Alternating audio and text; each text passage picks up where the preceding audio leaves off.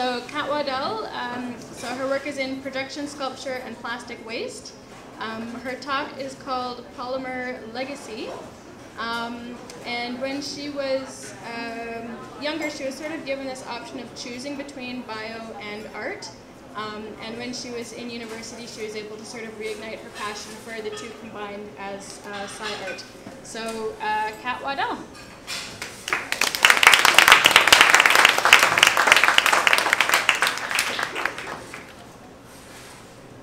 Great, hi everyone. Thank you for the lovely introduction. I also go by Kat, if that's easier to remember for everyone. So today I'm going to talk about my piece, Polymer Legacy. Just a little bit background information on me though. I'm an interdisciplinary mixed media artist, and I graduated from Carr University. When I went there, I did a major in visual arts, where I was reintroduced to science as a component of art, and thankfully got to meet a lot of different artists there who actually have an interest in science as well, and actually is how I became part of Curiosity Climate as well. I'm also an associate of the James Black Gallery here in the Mount Pleasant area, so if you're in the area, we're just down the road there if you want to come check us out. So I do create installations, and a lot of them are prepared from repurposed and hand-built materials. I have an advocacy for cultural diversity and science literacy, and it often influences concepts and themes in my practice. I do a lot of collaborative work with and research with scientists to develop a shared understanding of how knowledge can be translated across communities and in different disciplines as well. These are a few works here.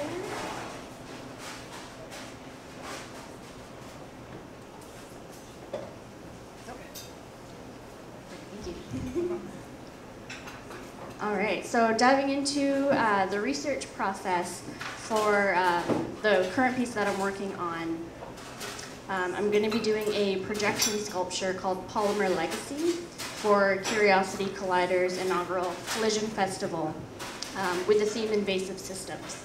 And in that, I'm going to be essentially doing research with scientists to dive deep into plastic usage in everyday life.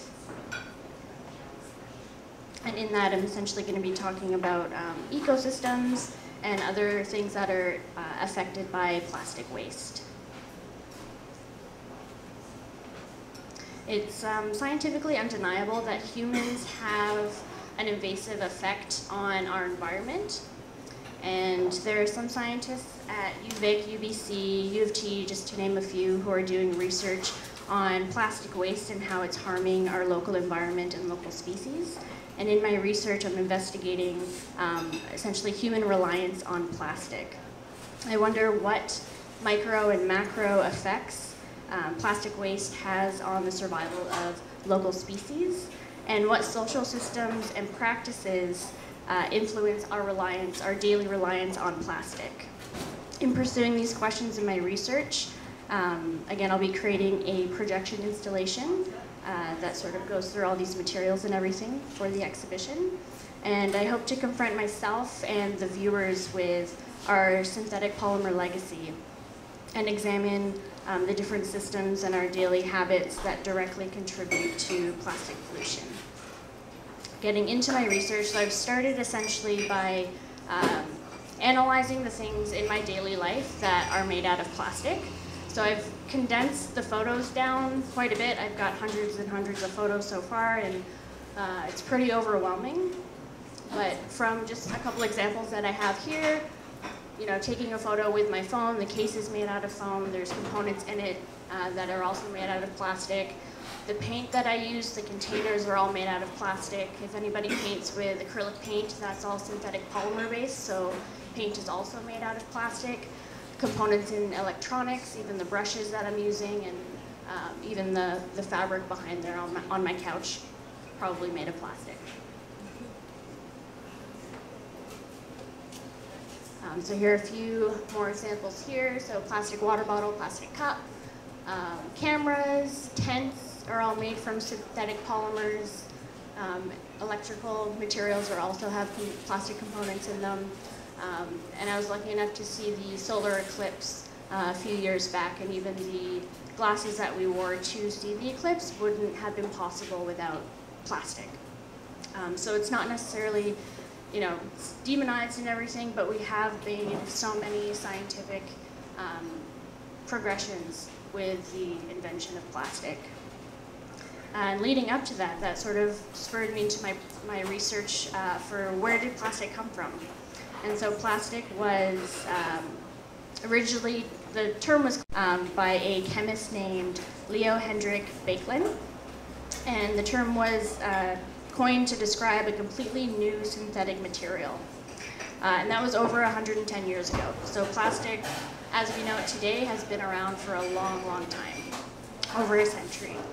And its modern applications essentially started with the war effort in World War I, World War II, and there were synthetic materials that were used to create things like parachutes, so nylon and acrylic were used in the war efforts. Some of it was used for making clothing, as well as used in planes and as well as in bombs as well, so lots and lots and lots of plastic. But then after the war effort, they essentially had this material and started marketing it for consumer use.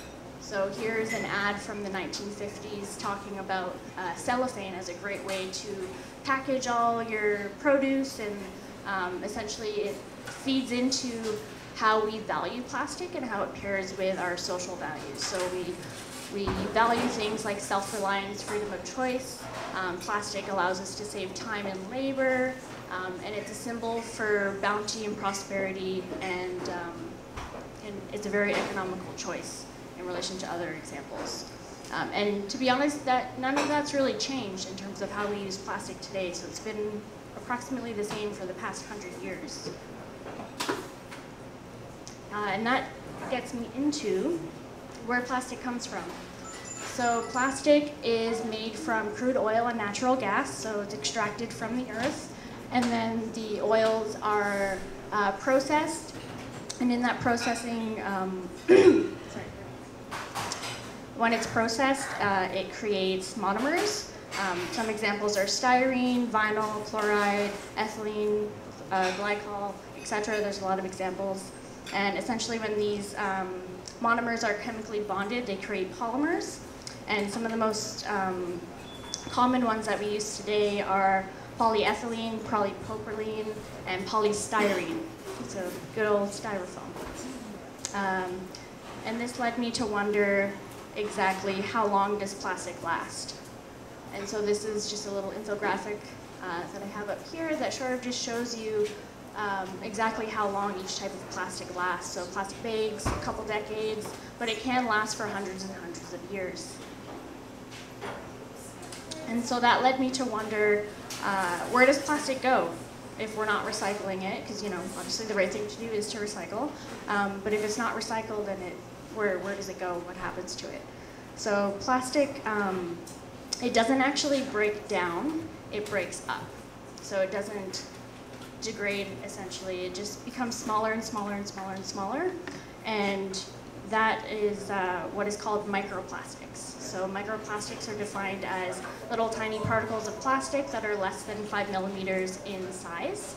And that definition was gracefully given to me by Garth Covington, who is he's a PhD student at UVic. So he works for the Department of Biology. And I had the opportunity to visit his lab right here out at UVic. And he was able to give me a tour of the project that he's working on right now with the National Contaminants Advisory Group, where they're investigating microplastics in BC's coastal food web. And they're trying to determine whether microplastics, when they're ingested by fish and other small invertebrates, they're wondering how it's accumulating within the food web and how it's affecting the ecosystems, and eventually how it will in turn come back and affect us. So Garth's team went and collected specimens from the BC coast and they brought them back to the lab, so that's just a photo I got from him from Instagram there. And he brought all the specimens back to the lab for analysis.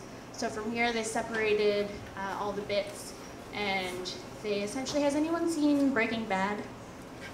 Show of hands, yeah. Okay, so the scene, sorry, I'm gonna, spoilers, sorry guys.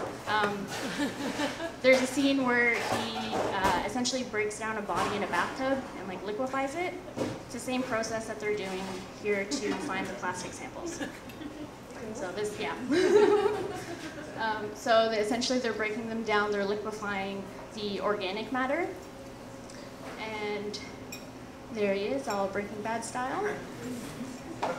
And then so they're breaking them down, and then they're using a very fine filtration system to separate the organic and the inorganic matter. And then from there it's put onto a petri dish, and then they analyze every single little petri dish for little plastic particles.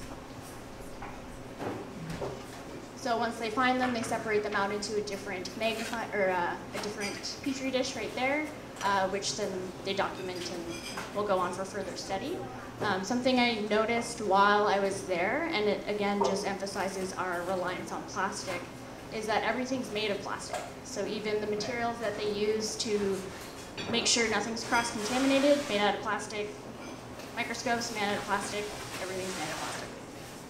And this was one of the specimens that I got to see when I was there at his lab, and it's actually a microfiber, which Garth said is actually the most common type of microplastic that's found within marine digestive tract. And so microfibers essentially come from clothing. So anything that's made out of a synthetic material, whether it's nylon or polyester, anything like that, breaks down and enters the water system through things like our washing machines. So it enters through our homes, and there's not a fine enough filtration system within our technology, within even our city water filtration plants to catch the microplastics. So that's how it's ending up in our main water systems. So right now they're analyzing these particles here. They're taking them actually to the University of Toronto in September to do further analysis of them, to figure out exactly what types of plastics are being found. And right now, like throughout all my research so far, I'm finding out that there isn't a lot of research being done. It's just starting now within the past few decades. So we really don't know the monumental effects of what plastic pollution is doing to our ecosystem and our environment, and then in turn to us as well.